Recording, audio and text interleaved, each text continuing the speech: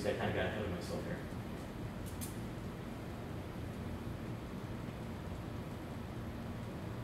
Okay, so that's it, like in a nutshell, the late Roman model in less than 10 minutes, so I hope you guys like that. The Byzantine Empire, this is where my primary specialty is, and I think it's the most unique because even though they were excellent at fighting, and they fought a broad range of people in every direction, what they were best at was they always used their mind. So they always used a different tactic in order to approach a different enemy. And they had to, or else they would not be able to, as you can see, to stay as they were in such good shape often most of the time, even though they are always teetering on the verge of just a complete collapse for nearly 1,000 years. As we talked about, it was split into East and West after Diocletian, and we have East Rome, which is what we call the Byzantine Empire. And many consider it the most sophisticated army of the medieval world, for a variety of reasons. Most likely, I would suggest that if you want to do further reading on it, it's a little bit of a thick book. It's about 500 pages, but it is an amazing, amazing introduction by an incredible military strategist. This guy dissects things in a way that just opens your mind, and especially with Byzantine history, this is probably one of the best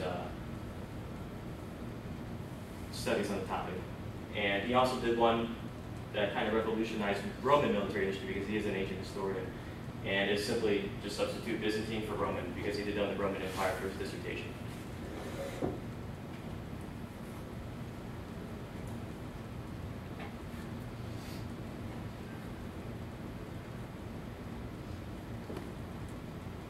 Just for some background information on Constantinople.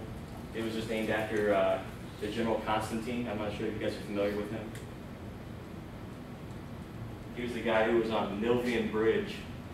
He supposedly had this vision of a cross in the air, and that's when he painted red crosses on his shield and won a great victory, which obviously made him emperor eventually. And this is why we have Christianity in the form as we do today, because before that point it was highly, highly persecuted. So it went from being kind of a sect into a world religion.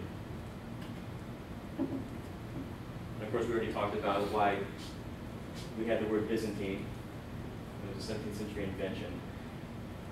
The East Romans always considered themselves Romans. They never thought of themselves as anything other than Roman. They saw themselves as the culture that had an ancient history, and they were very proud of it.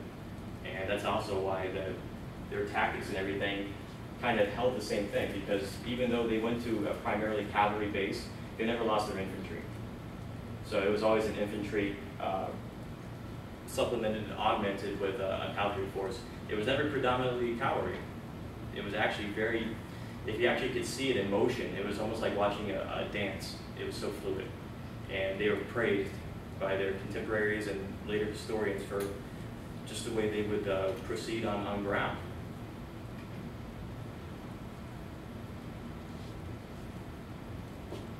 Okay, we're going to look at two historians who had differing views on Byzantium, and especially about their military system. The first, I'm sure some of you are familiar with, just the name, Edward Gibbon. He wrote a massive 8-volume study on the history of the decline and fall of the Roman Empire.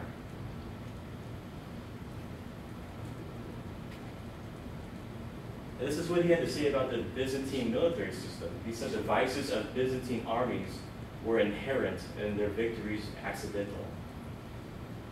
The man I told you about earlier, the 21-year-old genius, was Charles Oman. He was the first modern historian to systematize the study of the art of war and synthesize his findings, all at the age of 21. And then he went on to write, I think, a 5-volume study within a decade, which expanded on the same topic. And of course, he didn't agree with Edward Gibbon's statement.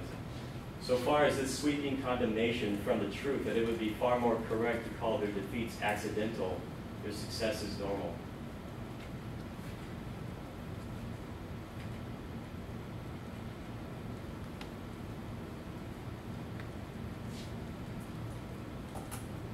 put these in, I've numbered these just in any particular order, and I put it in the order that I thought would kind of give you the biggest impression of Byzantine grand strategy. And they were highly courageous people. They were very homogeneous, unlike the proper Roman army. And in my opinion, I think there were few people who faced such horrendous odds at any given time because of their location. I mean, they had people pushing from the north, they had people pushing from the south, they had people pushing from the east. And this is this little area. I mean, geographically, I mean, it's pretty much the center of Constantinople itself and the surrounding area. The rest was, you know, they had an empire. I mean, if you want to call it that. I mean, I'd use that term loosely. But as time went on, people just took chunks at it. I mean, they just whittled it down to where they were literally this by 1453. And it's amazing that they even lasted that long. Discipline, of course, goes with courage. And unlike any other military army, the Byzantines seamlessly integrated light and heavy infantry with great precision. The sheer amount of stress involved was enormous, and they held steadfast, even though often they were outnumbered. This is why they developed a grand strategy, so to speak, because they didn't have the manpower, they never did, even from the beginning. They went through several crises. There's a historian named Walter Kaigi who has a thesis about the 7th, 8th century crisis in Byzantium. And they were always loosely structured. They were politically fragmented at times. They had a lot of people who were trying to usurp power, so they had a lot of internal division. So even though just like their military was fantastic, the political structure oftentimes, kept them only at a certain level, and they only had so many people to deal with. They only had so much money, so they could only do so much. So they invested as much time and training as possible into their men. And the third point, organization. This is coupled with discipline. Byzantine organization was exact and fluid. They were so sophisticated and advanced that they even fielded an ambulance corps and surgeons to treat wounded 110 yards behind enemy lines. For every soldier saved, the reward was a gold coin.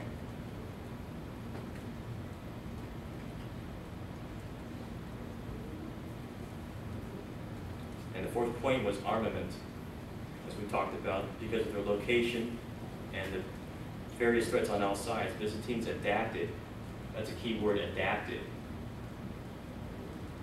to their enemies, because every enemy had a different way of fighting. So if they didn't adapt, they just couldn't use the same tactic in order to treat every enemy the same. So it was the idea that that fighting as a military unit was a science. It was something that would be experimental, so to speak. So if something didn't work, they'd go back to the drawing board and try something different.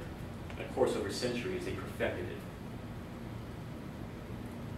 One of the most interesting issues, in my opinion, is the composite recurved bows that they used.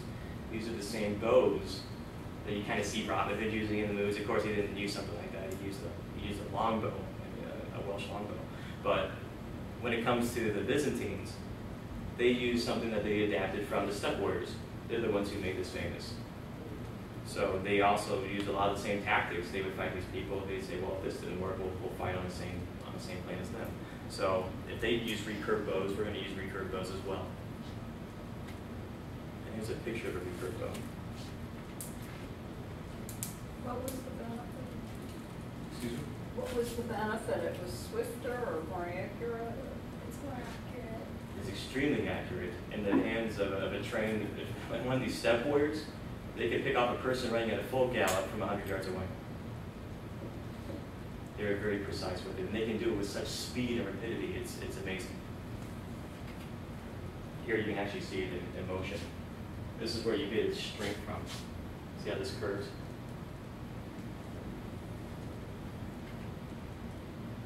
And of course, the fifth point, they had a complete system of tactics, as we talked about, and they used it as a science, so that they could constantly be improved through experiment. Two of the best well-known tacticians were also two emperors, and you have Leo VI and Maurice. Leo was an emperor who wrote an excellent military manual called the Tactica, and its treatment on naval warfare is without rival in the medieval period. But it's interesting, he's also called Leo the Wise, Leo the Philosopher. So it's interesting that here the wise, the philosopher, was writing a military treatise. And then Maurice was a general and emperor, unlike Leo, and he wrote what many consider the best treatise on war, and it's called the Strategicon. And it was used centuries after its writing.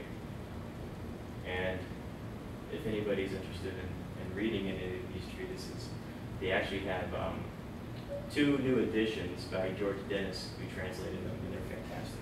They are short, so you don't have to worry about any 500-page behemoth that you have to look at. Okay, grand strategy explained. What methods were employed and why? The situation in the Byzantine Empire was problematic for a variety of reasons. For one, geography dictated that they were surrounded by hostile enemies. For another, they were plagued throughout centuries by internal dissension, threats to the emperor, and competing claimants. The Varangians, they were quite a sight. They actually have some excellent books on them if you're interested. All you have to do is type in Varangians or Varangians on Amazon.com, and you'll find some interesting books on it. They were foreign mercenaries, but they were mostly of Viking heritage. I don't know if anybody's familiar with Harold Hardrada. He was a, there we go, I got a nod over there, okay. He was a Varangian for many years, won his fortune, won his fame, came back, and of course he was a prince before then, and eventually became a king. But they were a dime a dozen in Sweden at the time. And eventually, they were a homogeneous unit as well, who, for complete fidelity to the emperor. That's something you'll see often with the Varangians. And plus, they walk around these massive axes, so they're pretty intimidating people. Nobody messed with them. So when the emperor had them around, it was fine. Their economic system, the military, no matter how good you are, if you don't have money to back you up, you're not getting paid on time. Your systems kind of just, come to shreds. So their economic system was often on the verge of collapse. In the last couple of centuries, they actually developed a system, robbing Peter to pay Paul. They were paying in time because they couldn't give them money. Money was scarce. This goes back to the Carolingian times. They went from using gold in the Merovingian times to using silver in Carolingian times, and eventually it just became to the point where we're just going to give you food. So we can't give you gold, we give you food. And we're going to give you a piece of land you don't even own. So that's a point that's actually very different in the Byzantine Empire compared to the Roman or eventually feudal Europe, where you get into vassalage and feudalism. These people actually had claim to the land, and the Byzantine Empire did not. And to make matters worse, they only had so many soldiers to fight, which goes back to the idea that they put a lot of emphasis on the training of these men. They weren't actually even able to fight for at least a year after the training. That's how much stock they put into training. Whereas in the Roman system, it could be as little as a couple weeks just to get in there. Here's the system I was telling you about, because there was not much money to go around, so we have a thing called pronoia and pronares. I just wanted to pop that out there right now. We'll talk about it a little bit later. But this was done out of economic necessity, and it was actually kind of just a genius. As we talked about with the Varangians, because they only had so many people to use, they relied very heavily on foreign mercenaries. So their homogeneity became less and less as time went on too. And at the fall of Constantinople, it's been argued by various people that they barely maybe had a couple thousand people, maybe, for the defense of Constantinople against the Turks. Some people even argue that it was even less, and that the majority of the people were mercenaries, and maybe you only had 300 or 400 actual